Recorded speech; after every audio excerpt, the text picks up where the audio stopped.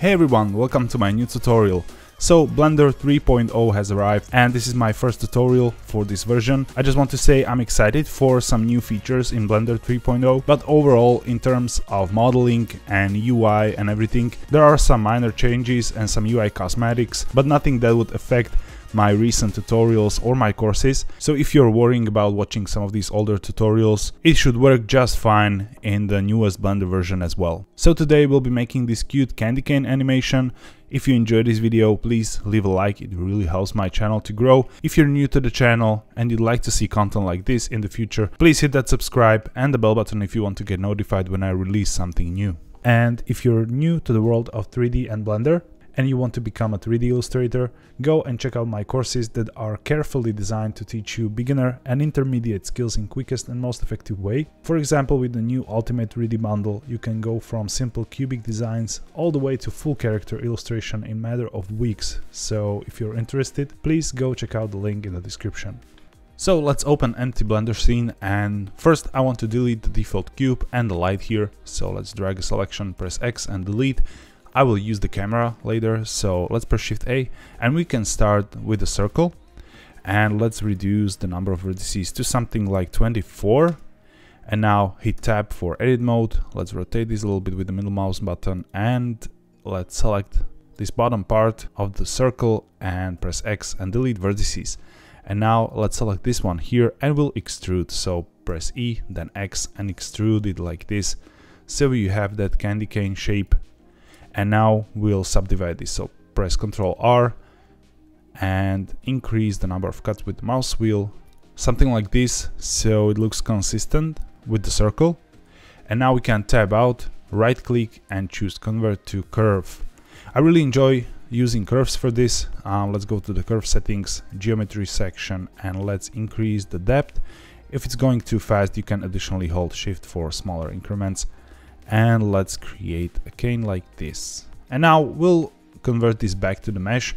And now we'll convert this back to the mesh. So right click, convert to mesh. And now we can tab out. Let's go to the modifiers tab and let's add decimate modifier.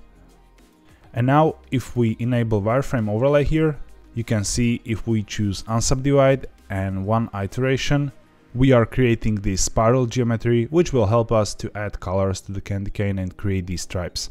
So let's go over here and apply the decimate modifier. And now additionally, let's disable the wireframe overlay, tab in, alt click the endpoint, press F to fill, and here as well. Okay, now we can tab out and press Ctrl 2 for subdivision, surface modifier, and right click and shade smooth. So this is the basis for our candy cane, and now we can add some materials. So let's go to the render properties first and let's enable ambient occlusion, bloom, and screen space reflections to have nicer previews. And now I will prepare some render settings as well. So let's switch to cycles and I will use GPU for rendering. And here this changed a little bit. We have basically samples for viewport and render separately, and the denoising is separate now too, so you can just check both viewport denoising and render denoising. I use OpenImage for render and optics for the viewport denoise. So that's for the render settings, and now let's go to the material tab and let's hold Z and switch to material preview. And now let's create a new material. Let's call this white. And let's reduce the roughness to something like 0.1. I want this to be really glossy. And now let's create a new material slot. Let's call this red. Let's reduce roughness to 0.1 as well. And let's pick some color like this. And now tab in.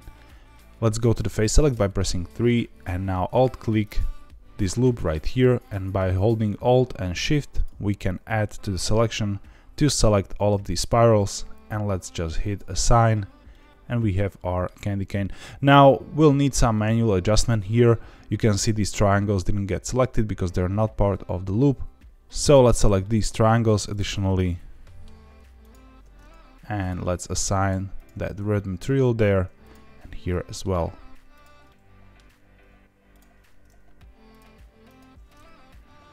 Okay, that should work. And now I want to create this funny little animation, so let's press Shift A and add a plane. Now let's tab in, press S and make it larger. And to create this animation, we'll use rigid body physics. So with the background selected, let's go to the physics tab and let's enable rigid body on the plane, and let's switch this to passive. It will be just a passive object, just an obstruction. And now let's select the cane here and let's add rigid body with active option. And now press G then Z, move this up, and if you play the animation you will see the cane is falling and hitting the ground, which is what we want. So now if you just press R twice and rotate this cane a little bit and hit spacebar, it should get more interesting results. Now I don't like how this animation works, and that's probably caused by the collision shape. So let's go to the collisions section here and let's change the convex hull shape to mesh. So this can be a little bit demanding on your performance, but will give you accurate physics like this. So that's the cane, and now we can just proceed and create more of these canes here. And you can use particle systems for that if you want more of them.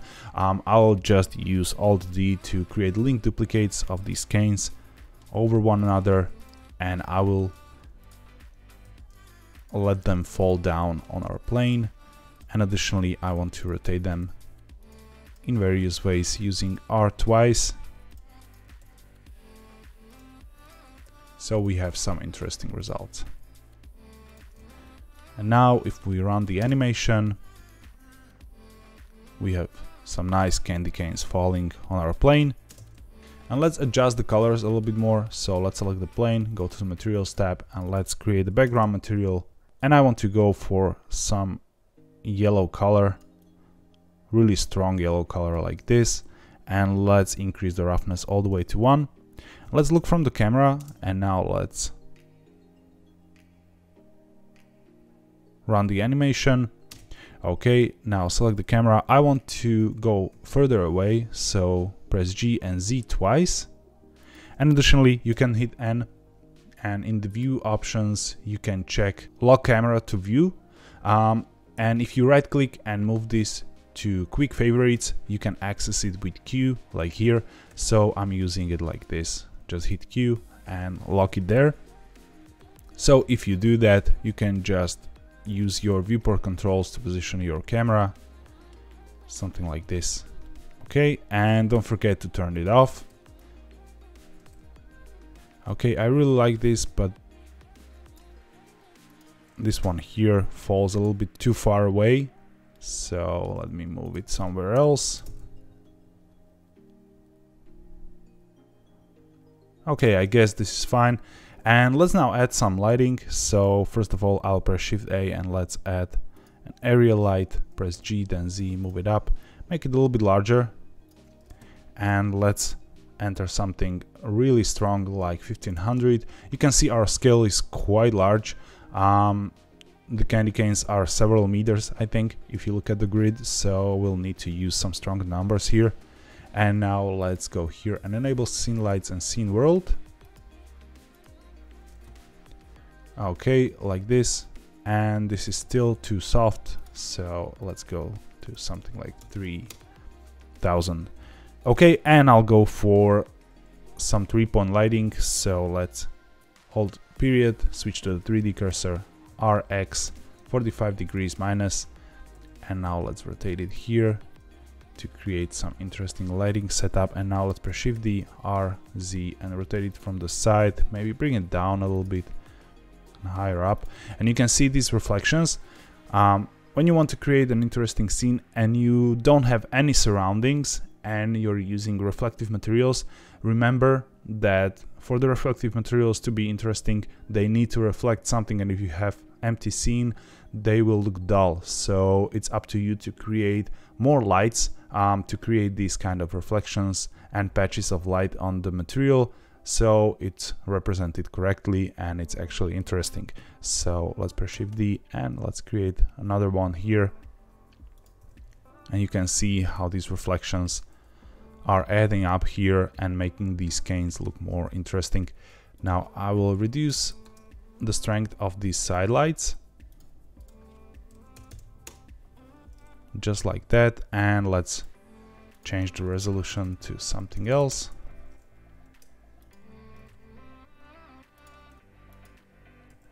and bring this out a little bit, maybe higher up. And now we can go closer with the camera. Okay, let's look at the render preview. Looks quite nice, and I'm kind of mind blown how fast the Blender 3.0 is regarding cycles render. Basically, with the denoising, you can just play back your animation real time in cycles with denoising, and it will just work. So yeah, this is blazing fast. Now the rest is just to fine tune the lighting. Maybe you can go to the world settings and add some ambient blue tones to the world.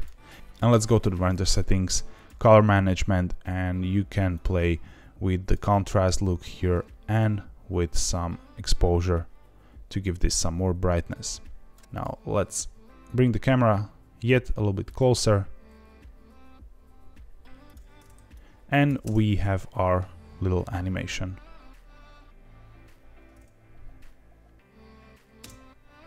So that's the candy cane animation for you. I really hope you enjoyed it. If you did, please leave that like. It will really help me. And again, if you're new to the channel, please consider hitting that subscribe. Thank you all for watching and have a wonderful day.